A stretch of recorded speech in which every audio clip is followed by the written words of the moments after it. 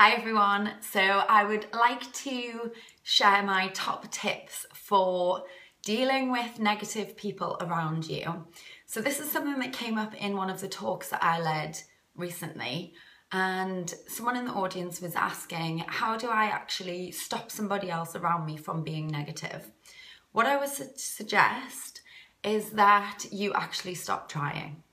So one of the things in life that can really kind of get to us is trying to almost fix people and help people, trying to help people to see your point of view or to feel a certain way that you feel or to act the way that you think that they should feel.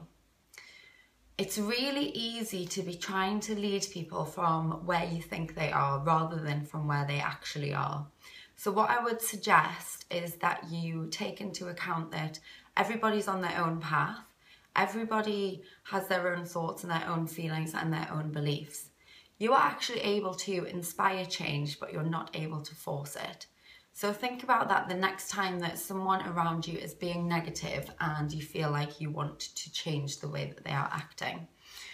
Try and focus on yourself instead. Try and focus on being the person that you would encourage other people to be. Try and focus on being positive, on sharing positive things, on making other people feel good that you're around. Try and focus on actually lifting those people up that you surround yourself with. And as a result, you will find that other people will come with you. It's really, really difficult if you're surrounded by negativity in your life. And I know that I've spoken to people that have been sat next to negative people at work, or maybe have friends that are negative or feeling negative. Sometimes all these people need to do is to vent, to get things off their chest. And if you allow this, rather than trying to force them to be something else, you might find that you actually get a better result rather than trying to get them to be positive or to trying to change based on what you think that they should do. So negative people that are around you, don't try and change them. Stop trying, relax, realize that everybody's on their own path and try to inspire change rather than force it, okay? So that's a little thought for today.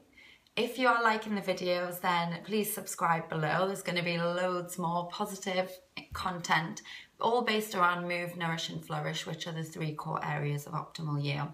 I'm so grateful for you joining me, and I would love to hear your comments and I would love to hear your feedback, so get in touch via our social media, which is @optimallyou.